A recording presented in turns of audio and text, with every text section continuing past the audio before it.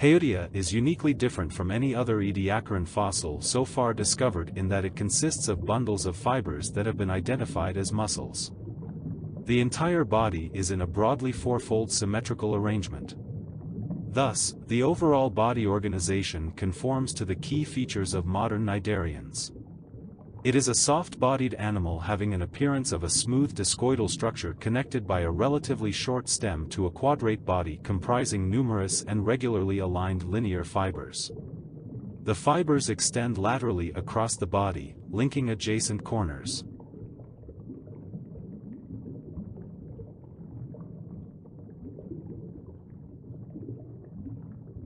Cnidarians' distinguishing feature is cnidocytes, specialized cells that they use mainly for capturing prey. Their bodies consist of mesoglia, a non-living jelly-like substance, sandwiched between two layers of epithelium that are mostly one cell thick.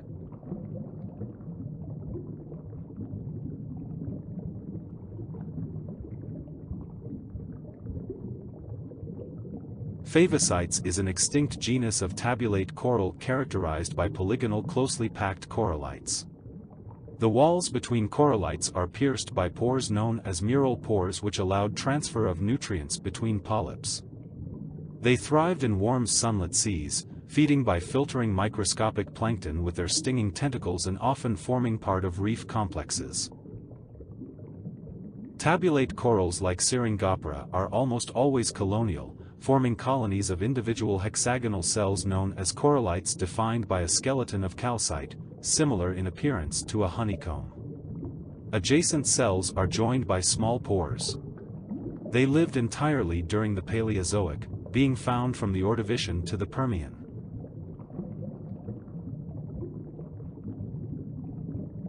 Halocytes colonies range from less than 1 to tens of centimeters in diameter, and they fed upon plankton.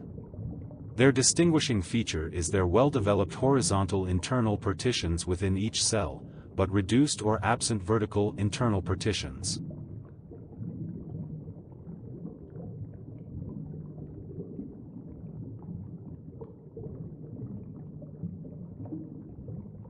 Goniophyllum is easily identified by its lids and distinct square shape.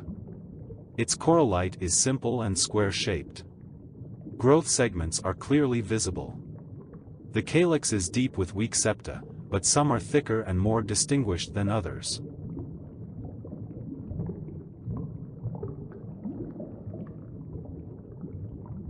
Cnidaria was marine in nature and known to live in lagoon-type ecosystems.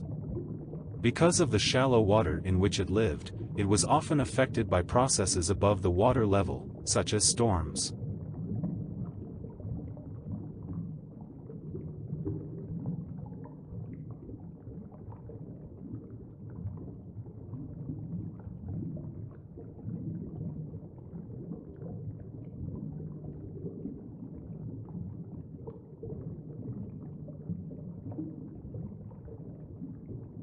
Colonies of boulder star coral usually form massive clumps with uneven surfaces, but sometimes forms plates, and in shady positions, may be encrusting. The individual animals are known as polyps and have a cylindrical body crowned by an oral disc in which a mouth is fringed with tentacles. Although some stone corals are solitary, these are colonial. The founding polyp settles and starts to secrete calcium carbonate to protect its soft body. The shape and appearance of each coral colony depends not only on the species, but also on its location, depth, the amount of water movement and other factors. Many shallow water corals contain symbiont unicellular organisms known as zooxanthellae within their tissues. These give their color to the coral, which thus may vary in hue depending on what species of symbiont it contains. Cauliflower coral is a hermaphrodite and each polyp contains 4 sets of male and 4 sets of female gonads. The larvae develop inside the body of the polyp and are not expelled into the water until they are mature. They remain free swimming for a number of weeks before settling and starting to build a hard matrix. The polyps feed by capturing tiny prey with their tentacles. They also contain zooxanthellae, microscopic algae, which are able to photosynthesize. These symbionts produce energy-rich compounds which the polyps metabolize, while the rigid structure of the shallow water coral provides a stable, well-lit, protective environment for the algae to flourish. Acropora globiceps occurs in small digitate colonies consisting of compact branches. Its corallites are of no specific size. Specimens on slopes of reefs have had tube-shaped corallites, and specimens on reef flats have had corallites built into the branches.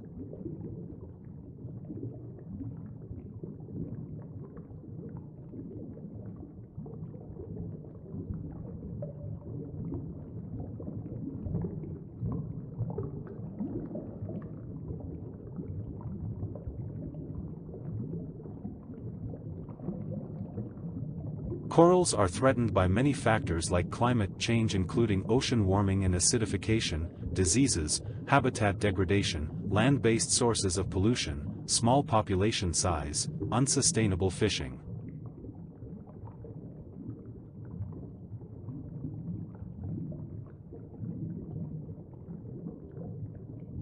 Elkhorn coral have special algae living in their tissues known as zooxanthellae. Zooxanthellae meet their nutritional requirements using photosynthesis, a process that converts carbon dioxide and water into sugars and oxygen. Elkhorn coral can also use filter feeding techniques to obtain food. At night, elkhorn coral use their tentacles to snatch free-swimming zooplankton from the water. Characteristically found in shallow, turbulent water ranging from 1 to 5 meters, elkhorn coral thrive best in high-energy zones where wave action is frequent. This success is because wave action increases fragmentation, which allows more new colonies to form. Pillar coral is a slow-growing, long-lived species. A number of columns grow up from a basal plate. If the whole colony is dislodged and topples over, new cylindrical pillars can grow vertically from the fallen coral. Some specimens have been found where this has happened more than once, and the history of the colony can be deduced from its shape. Each pillar coral clonal colony is either male or female, an evolutionary life history strategy described as gonochoric. However, hermaphroditic events have been recorded for the species.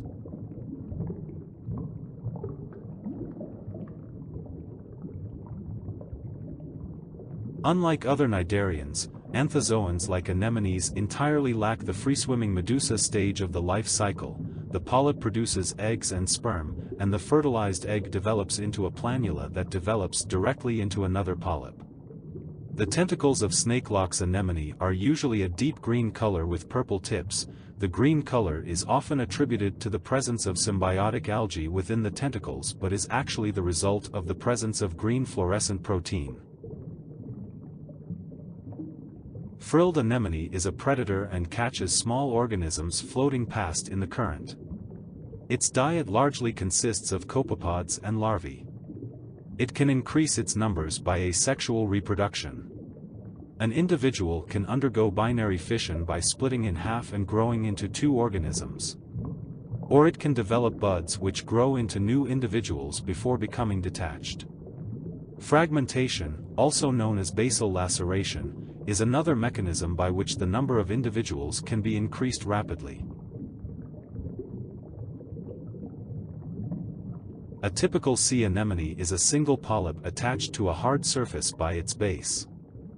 The polyp has a columnar trunk topped by an oral disc with a ring of tentacles and a central mouth. Dahlia anemones live attached to rock on the seabed from the lower tidal limit down to a depth of 100 meters and also attached to other organisms. Their diet comprises small fish and crustaceans, which they immobilize by firing groups of stinging cells into them. Beadlet anemones can live in solitary or in aggregations. Solitary ones are found to be larger size than those that form clustered aggregation. Furthermore, larger sea anemones were found submerged in low tide, where they have greater access to food resources and are less subjected to harsh environmental exposures. The size of beadlet anemones may be connected to their physiological adaptation in regards to limited food resources and withstanding environmental conditions.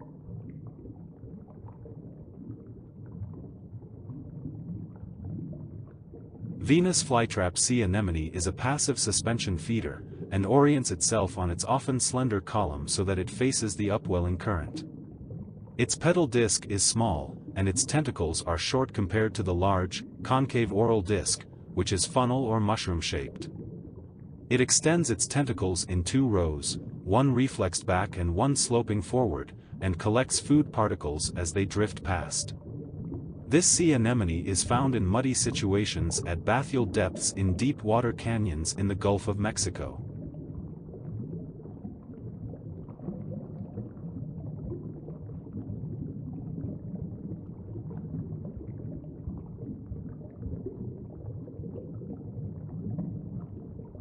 The majority are mainly sessile, attaching to a hard surface with their petal disc, and tend to stay in the same spot for weeks or months at a time.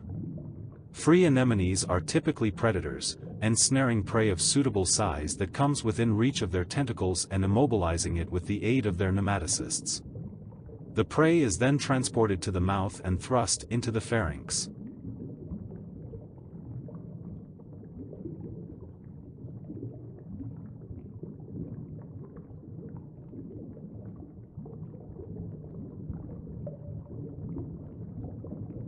The colonies of dead man's fingers are nearly always either male or female, although a small number of hermaphrodite colonies are found.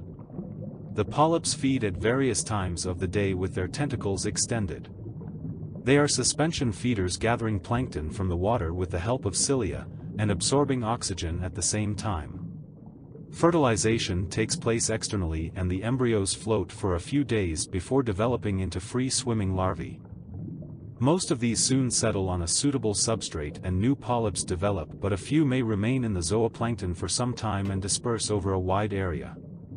Colonies have been known to live for 20 years. Red corals have the shape of small leafless bushes and grow up to a meter in height. Their valuable skeleton is composed of intermeshed spicules of hard calcium carbonate, colored in shades of red by carotenoid pigments. In living specimens, the skeletal branches are overlaid with soft bright red integument, from which numerous retractable white polyps protrude.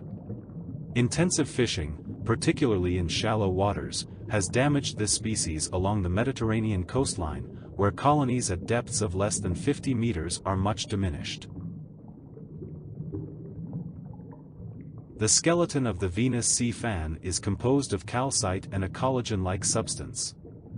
Embedded in this are the coral polyps, each of which is a filter feeder and extends its 8 tentacles to catch plankton drifting past with the current.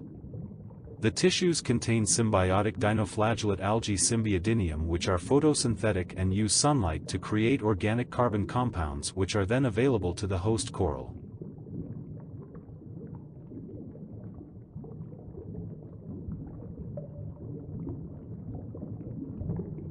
The polyps of the regal sea fan extend their tentacles to feed and gather plankton and small organisms from the surrounding water.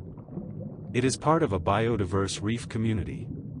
Amphipods are often found climbing on the branches, which provide them with an elevated position from which to feed. The polyps are white and project in alternate rows from slit-shaped openings in hemispherical calyces on the branches.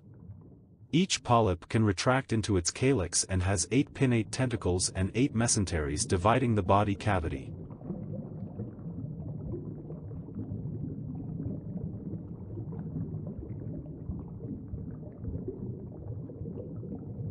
The earliest accepted fossils of sea pens are known from the Cambrian-aged Burgess Shale. While generally sessile animals, sea pens are able to relocate and re-anchor themselves if need be. They position themselves favorably in the path of currents, ensuring a steady flow of plankton, the sea pen's chief source of food. The sea pen's ability to be clumped together and spatially unpredictable hinders sea stars' predation abilities. When touched, some sea pens emit a bright greenish light. This is known as bioluminescence. They may also force water out of their bodies for defense, rapidly deflating and retreating into their peduncle. The orange sea pen feeds on plankton which it catches with the tentacles on its feathery plumes. It orients itself at right angles to the current and can relocate to a new location if it wishes.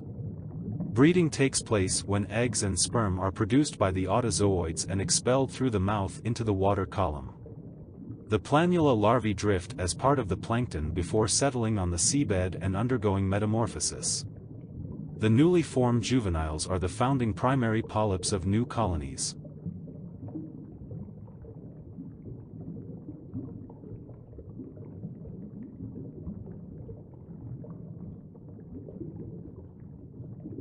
Firework anemones feed on planktonic arrow worms. They cannot feed on larger prey items due to their weak nematocysts. No information is recorded as to the lifespan of firework anemones or their larval dispersal. They are considered to have a restricted dispersal potential, and are therefore at risk from habitat degradation. The firework anemone is not asexual, female eggs are released by the stimulation of male gametes. The biggest threats to the firework anemone are trawling and dredging for scallops, both of which disturb the mud substrate and can potentially damaging the anemones.